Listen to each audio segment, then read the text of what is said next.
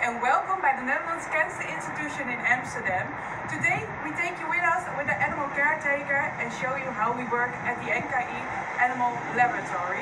I'm Buck and I work here now for 3 years. And I'm Sabrina and I work here for 4 years. Come inside! This is the building where we house all our animals. In the corner you can see a picture of a fingerprint reader. This is used to enter our building, but also the different floors. These are for security reasons, so not everyone can enter the facility or some specific rooms. An example is the room for the MRI. Our building has 6 different floors. When we start from the top, there is first the 5th and the 4th floor, which are used for our technical machines that regulate the climate for the whole building. On the 3rd floor, we have a breeding unit. The 2nd floor, we have an experimental breeding unit and room for some experiments. And the 1st floor is only designed for experimental use and is the mouse cancer clinic. And on the ground floor, we have the logistics, quarantine and administration. We both work on the 1st floor. When we come inside, we have to change in an animal caretaker suit. And when we go up to the unit, we change again in a jumpsuit with a face mask and a hairnet. We have a short video to show you how we get into the unit.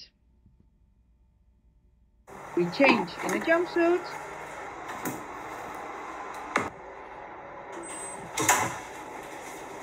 Put a face mask on. Scrub our hands and wrists and cleaning nails. Some alcohol. And then we go for 45 seconds in the air shower.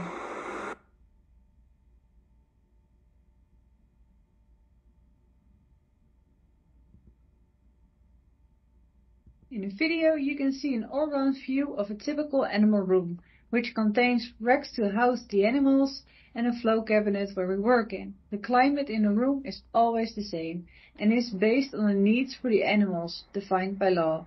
The animals have a natural day and night cycle of 12 hours and always have the background noise of a radio so they don't get startled when we enter the room.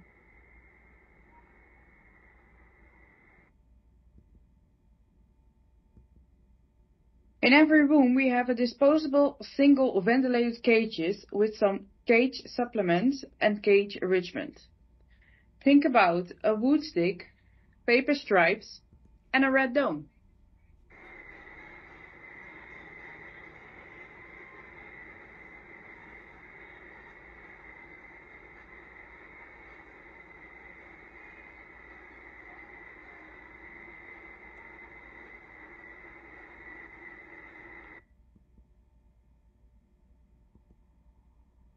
We always start off our day by a check round to see if the animals have enough water and food, but also to check for new litters that are born and a quick check for any sick animal.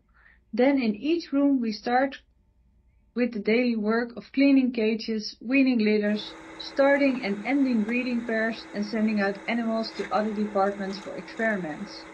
If we are done with the daily tasks, we start with our welfare rounds.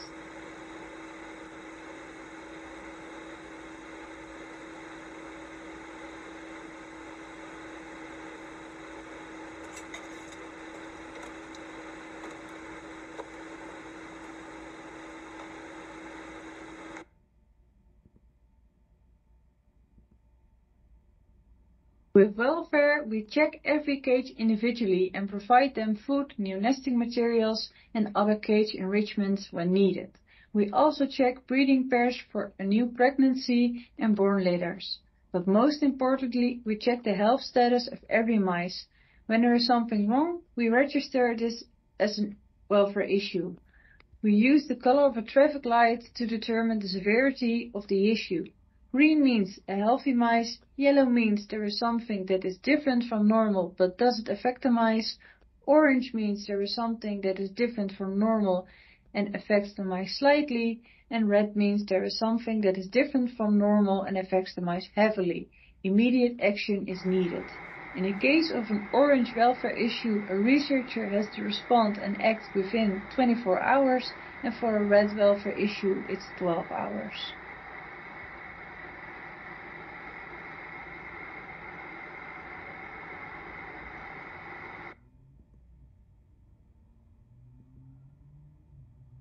We put a male and a female with the right genotype together to make sure that the pups have the right genome for the future experiments. A station has a during around 21 days with average 8 pups a litter. Pups are weaning at 21 days, so separated from their parents.